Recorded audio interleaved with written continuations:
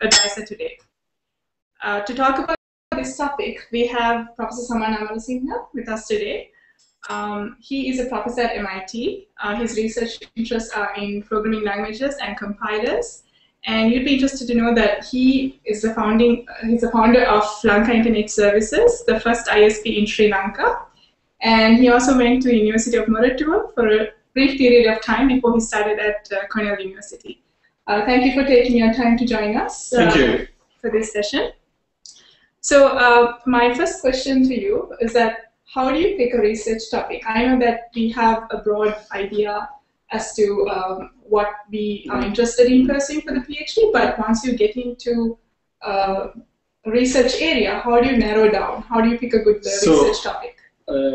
I think for a lot of people who are still applying to come to graduate program, I think it's interesting to look at that problem from the view of how to optimize the chances of getting into a graduate program. So one thing, I will talk about the way MIT, how this process works. So different universities have different ways, but in MIT, what we do is we do our admissions in broad areas. So for example, all the students who are applying for AI will be evaluated by a group of faculty who are in AI. All the people in programming languages, in fact, we do programming languages and architecture together, evaluated together.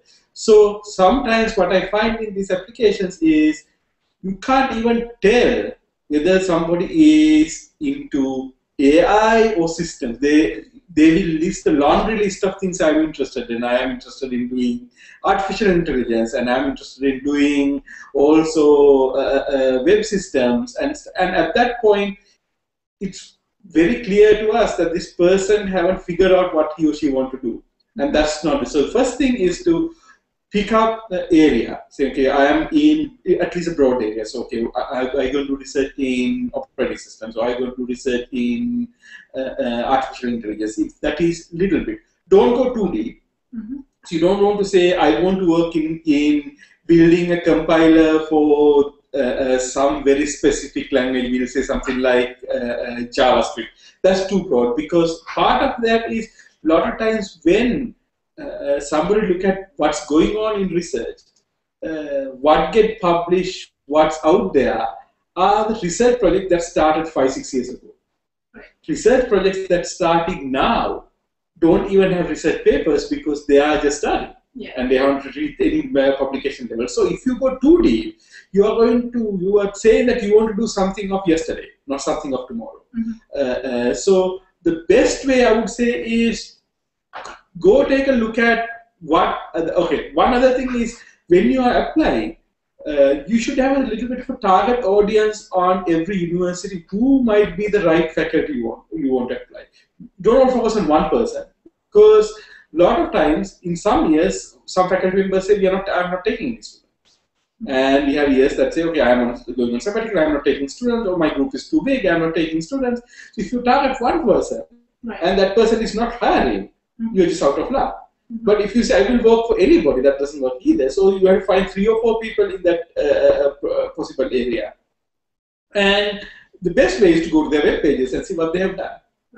You don't want to say, I want to work in this exact project. I mean, I will tell you myself as example. When I was a student at Cornell, there was, and I got into Stanford for going my PhD, and there was, I really was into operating systems those days. I loved my operating systems class. And we were reading a bunch of papers from now actually famous Professor David Shelton on a system called a V system. And I said, I'm going to work on V system. This is exactly what I want to do. This is really cool project. And the minute I came to Stanford, I just went to David's office and said, hey, I really want to work on V system. I realized at that point, V system is kind of done.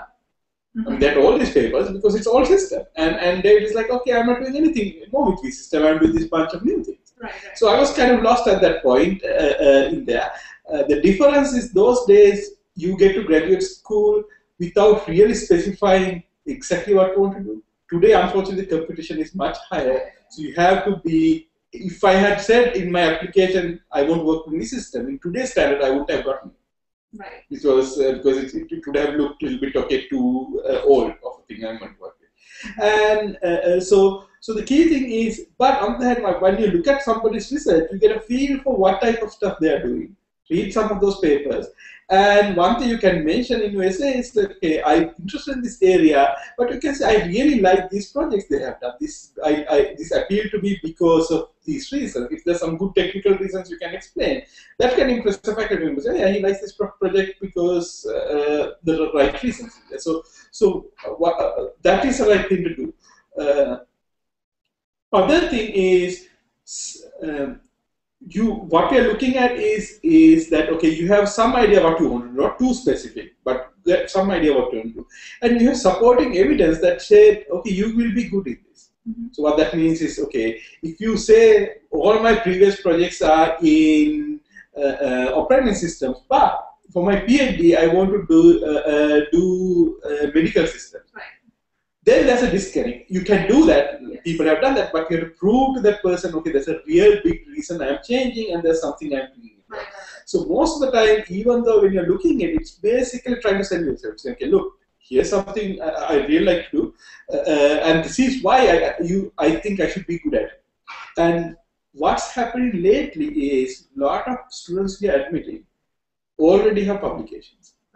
So it's getting almost harder and harder to get into a place like MIT without a publication. Now it's almost becoming necessary to get internationally reputed publications there. And at some point, publication should be at least somewhat related. To the field. And I mean, we discount the fact that a lot of universities might not have the breadth of faculty at MIT, so they can't do research in exactly what they want because they might not happen there. Yeah. So okay, they did research in, we'll say, doing something on operating systems, but they actually really want to be a programming languages person.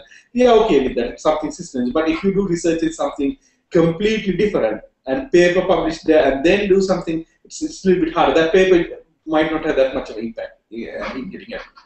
So my feeling is, a lot of times when you're undergrad, lot of fields are very superficial. You see them in there, and sometimes making a decision just looking at the superficial part is probably not the best thing.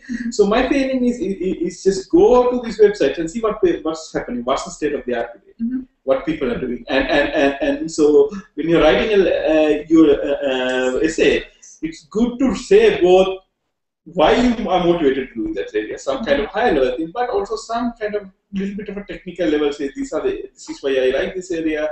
These are the type of things I want to do, and mostly I have done A, B, C, D, E, F, and I really like them, and therefore I want to continue doing something. Right. Would you recommend contacting the professors before you write the statement? Unfortunate problem is these days I get probably like 5 letters a day from everybody who want to work with me. Our thing is unless until somebody is admitted, I don't have any bandwidth to talk to anybody. Right. So we talk to a lot of students after they get admitted, but contracting a faculty member before has very little, especially if you probably wanted to respond, but also a lot of times, at least in MIT, the admissions is done by not by the faculty who's going to get the student, but by two or three faculty group. So if you haven't contacted those faculty, it doesn't matter. So you could contact somebody else, but most of the time they don't go and get that information. Sometimes what happens is there might be information exchange between faculty to faculty. If one of your advisors knows somebody, it makes more sense to send. Advisor sends the mail to that other faculty member and say, look, I have this student who's really great. You guys should think about that. I mean, I get letters like that. And if I get it from people I know, I pay a little bit of attention to those letters. Basically, even from well-known universities, I get letters. I mean, I don't have time to look at them. Right. I ignore them. Right. Okay. So I guess we can move to the next slide. That's a very important topic to be successful in grad school. How to pick the perfect advisor for you. So it all also depends on schools. Like for example, a place like Stanford, you get admitted to the department. And you come and you probably have a semester or two to find a quarter to there to find an advisor. At MIT, when you get admitted, before you even shows up, there's a matching being done between advice and assessment.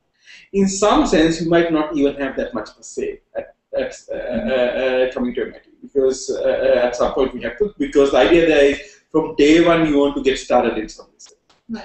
However, there's a good possibility of basically changing advisors or finding your match. So the key thing is, again, when you're applying, go look at the website, go look at what faculty are doing, and see whether you can have at least intellectual connection with the faculty.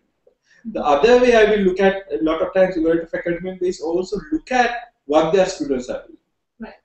What they're doing after graduation. Because if you have aspirations to do something, there are different faculty, different groups have very different types of people they produce. Some groups, a lot of people go into industry.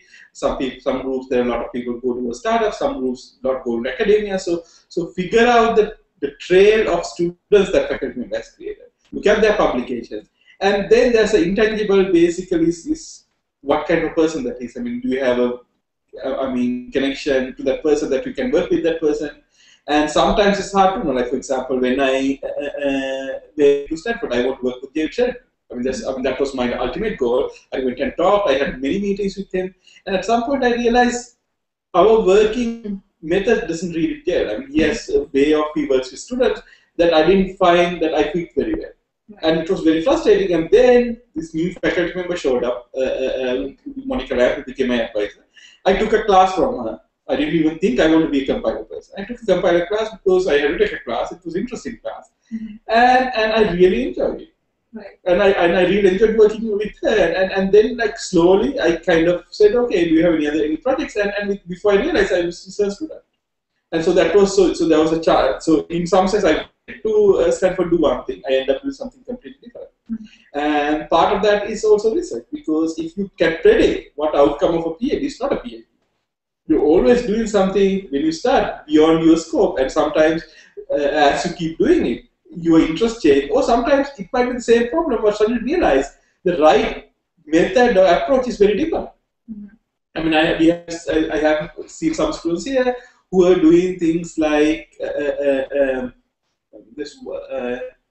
Amy Williams, I think you probably not know her. She started as a student in programming languages group with Martin Reinhardt, and she was interested in some programming language issues about genetic coding. And once he started doing that, I realized it's not a programming languages issue. It's a lot more to do with basically biological science and stuff. He just basically switched advice. So same problem, but different advice. So those kind of happen as you start working. You suddenly realize either your topic change, your interest change, or even what's necessary to solve that problem change. Right. So all those things are possible in some sense. Yeah. So the key thing is, the first gate is to get in. Right. Once you get in, there's a lot of flexibility. Yeah. So, and also the hard type is things like characteristic advice. How it's very hard to tell that. Right. Over like looking at somebody's email or looking at somebody's website, that's hard to tell. Yeah. So if you have friends you can talk to in the university, that's great. But my feeling is, first find intellectual match, come. And then if you don't find the real connection to that person, then you can go and look at how to change that. I guess that might be your next question. Yeah. In fact, can you change the next slide, please? Right. So the other question is, once you get into a research area, how easy is it to change the advisor, the research topic, or even the school? So, in some sense, anything is doable. Right. I mean, that's the way we go operating. Anything is doable. It's all how much potential are you willing to, because when you get comfortable in one thing, to go change is requires more effort. Yeah. So changing school obviously requires a lot more effort in there. Yeah. However, sometimes if people can move up, so come to a school that might not be the top school, get some really couple of good publications, and suddenly doing something really exciting, there might be a possibility of going to a different school. I mean, a lot of people, like I know, come to MIT from other schools after doing a master's. They come to another university, do a master's, do a really good master's, get a couple of publications, get to know a few faculty in conference and stuff like that, then they apply for PhD program. and have come. And I have a couple of students who actually did that. That came to my group, and so that's a possibility most of the time. That's a very nice place to switch because you have completed something. You are taking something like a master's. Middle of a PhD is harder because that means you have to transfer credit, transfer classes. It might not happen in a school. You restart something there. Changing advisors happens a lot. Yeah, within schools. Within schools, sometimes it's because the student wants it. Sometimes it's because the advisor. So sometimes the advisor leaves the school. You have no choice but to find advisor. So advisor doesn't get tenure. I mean, go find a different advisor. So there are a lot of things that happen, and sometimes it will always delay your graduation a little bit, I think, because unless, of course, you have a really bad advisor and then you try to switch because it will make things better, but that's pretty rare. So switching is if it breaks momentum. So there's a little bit of that. But there's nothing called once you set, you have to just continue in that one. So the key thing is to first get into a place, figure out what you're doing. My thing is unless there's some really good opportunity or really bad situation, I would rather continue. I mean, what's needed to change has to be pretty large. I mean, it should be done in a way saying, I didn't like this person for small reasons, so I'm switching. So it has to be something bigger. Than research area has changed a lot. Because you don't know what's the interesting area coming up. I mean, most people when they start, like, for example, at MIT, you do a master's and then a PhD. Most people's PhD topic was probably not even thinkable when they start their master's. In 2 years is a very long time, and at that point, some new things keep happening. So the key thing is to be on the prowl, to looking for interesting things, interesting topics, get the trends, and identify a PhD topic. And sometimes, I mean, if I look at time I was at, I mean, my topic kind of kept changing a lot because sometimes what people say is a PhD, you start by going to do something really big. And you spend a lot of time to be big, but most of the time what ended up being is not what you started as a big. You basically, you do 1/10 of what you thought you were going to do, and you suddenly realize that that's hard, that's not that easy, and then by the end of it you have done something good, and then it becomes a PhD. And when I started actually, sometimes these things happen in this weird way. So when I started doing my PhD, there was a new breed of machines called SIMD machine. This company is called MassPa and a bunch of them that came up with these really cool machines. And I thought, okay, look, I want to build a compiler. And I was just doing it. It was a very hard project, and I was doing that. And then there was another project one of my fellow students was doing, and he was not making that much progress. And I said, Saman, can you just help them out? And I picked up on that project, and suddenly it became bigger and bigger and bigger. And before I realized, it became my PhD. And the best thing is, by the time I graduated, MassPa has already gone bankrupt. So if I had built a MassPa compiler, I would have a compiler for no machine. So it was nice that actually I found this project which was not more applicable when it finished. But I mean, that's the thing. I mean, key thing is you can't plan that fast. The key thing is to basically have forward momentum, but the PhDs is something that you have to find the ability to basically change course instantly. Like another example is one of the projects I did at MIT was build this system called Dynamo Reload. It started as a dynamic optimizer.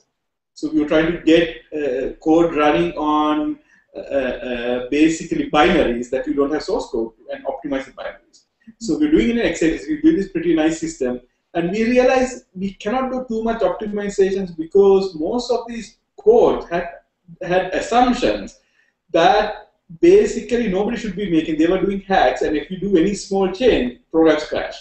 So it became very hard to do this, and it was very frustrating because small benchmarks, you could do these nice things, but if you try to do it in Microsoft Word or Adobe Illustrator, the program crashed.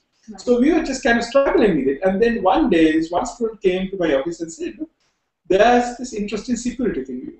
We can, by the way we are basically instrumenting the program, we can find worm attacks. So within about 2 hours, the entire research project changed. So it only took us 2 hours. We say, oh my, that's a good idea. Okay, let's think through that, and we brainstorm for 2 hours. It's okay, then we are doing that. And suddenly, some had like 3 people working in one direction, completely changed even the field. Because we are not doing compile optimization anymore. We are doing computer security. It's a very different field, different conferences, different everything.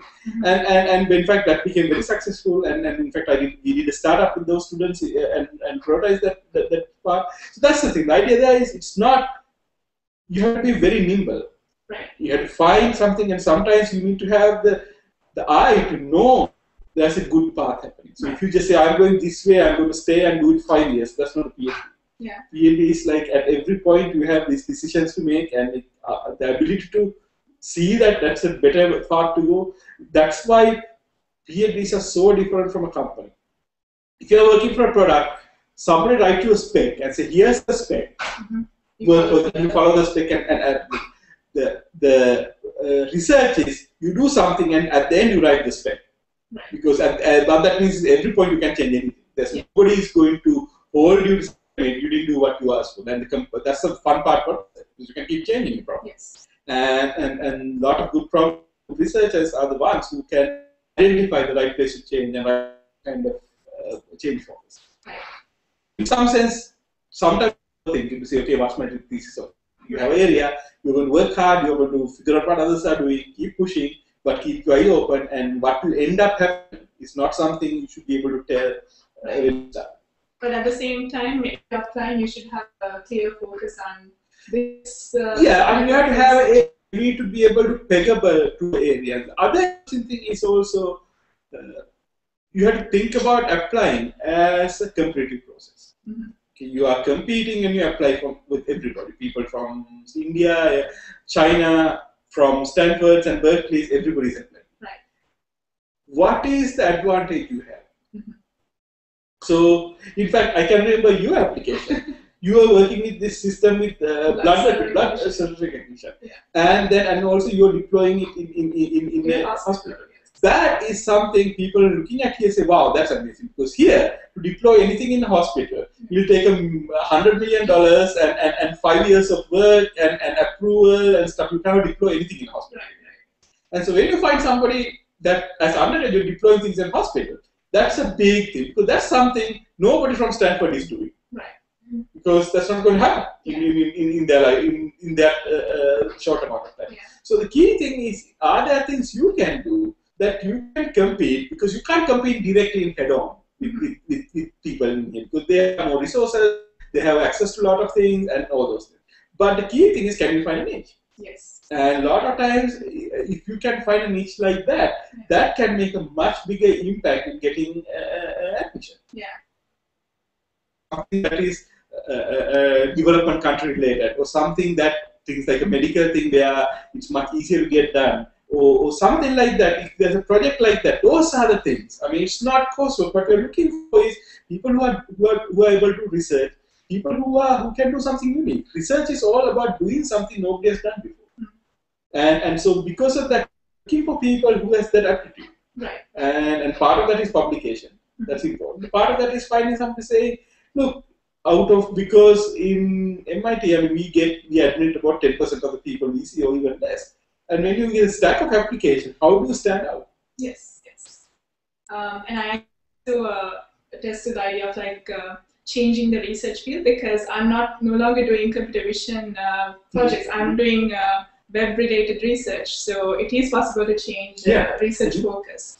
So I think to wrap up, I'm going to ask you the final advice you would give to people who are applying for grad school. So the application deadline is in December. So something that is now is probably too late. Try to get papers published, and I don't think you have time from now to December to get papers published. The other thing is, especially when I came from Sri Lanka to US, I only knew the name of the universities. I didn't know any information. I mean, only information you can get about the university is a small booklet they had in a. You have no idea what you're doing. Now everything is available for you. And what that means is when you apply, you have to become aware and become knowledgeable of that university, that department, what people are doing. Just stay on the web, go read papers, go look at the research they are doing. So people who seem to be on top of things and who understand what's going on has a much better chance in getting it. So take advantage of the resources. Don't just say, look, I like university because I have heard of it. No, I mean, say, okay, look, I really like this project he's doing and the impact has this that was very interesting. So have something lot more direct to say. And of course, sometimes we find somebody sending an application to MIT saying, I really want to be at Stanford. They forgot to change the form letter. That don't do that, and that's the last thing you want to do. So make sure that you are personalizing it to each school, finding few faculty members that you think work with. I think that's the thing. So don't do too close, but don't make it very general. A lot of times, a lot of good students, that the reason we sometimes don't take somebody that has amazing everything is we say we don't know what this person want to do. Mm-hmm. Because at MIT especially, we are taking somebody that group already into almost a faculty member who's going to be a supervisor. If we can't tell what this person wants, we cannot find that man. Many times we have had issues of not able to admit really good students because we like, this person is doing amazing, but who's going to supervise this person? Right. And at that point, also the other part is each fee area will basically say admit 5 students. So if I am in programming languages, if we admit 5 students. If there's a student who might do programming languages or AI, I don't want to admit in programming languages because if we lose him to AI, I have only coming to our area. At some point, I will keep asking, okay, why don't you guys admit that person? And they will say, no, why don't you guys admit that person? And that's a very easy way to kind of get dropped from the situation. So have that kind of a commitment to a broad area is necessary. So you can get pigeonholed. And knowing what the faculty is doing is necessary, but not too much associating, I want to work with these existing projects and that level. So the key thing is one thing that you have to do is market yourself. What's important is what you have, your statements very important, concise descriptions of what you have done in your projects is important. Also, when you look at each project, look at it from a research point of view. If you just say, I did X, after that I did Y, like a project report, it's not that interesting for us. What we're looking for is not that you did a project, you carried out a programming task. What's research about it? What is the contribution to it? What's new? What's different? So even if you write a small paragraph, say this project was very interesting and novel because of that, saying I did this, I did that, I did, and also probably impact. Okay, this project after doing it had this impact would be interesting.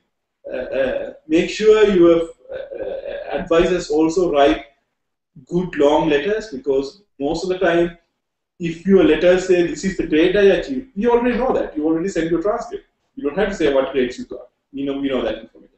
But additional information like how hard it's to get into University of Monaco, that something is not in that application. You can say, no, this person came 5th out of 200,000 paper taking exam. That's interesting.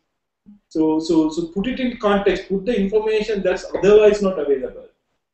Is what you need to do. I mean, what you realize is we don't have that much time going over applications. Just a lot of times, the first read is probably somebody spent like 5-6 minutes just doing that. And within that, if you don't make an impression, that's the end of it. Mm-hmm. So you have to do that. You have to just make it concise, make it direct, and what we have to realize, what we are looking at is the really smart displays like MIT, the smartest people in the world who can do creative things. That's what we are looking for. And so if you have to convince that you are one of those people, and that's how you get into good university. Okay. With that, we are going to finish this session. Thank you so much, Professor Saman, for joining us. Thank you, and good luck. And hope I get to see one or two of you next semester. Okay. Thank you.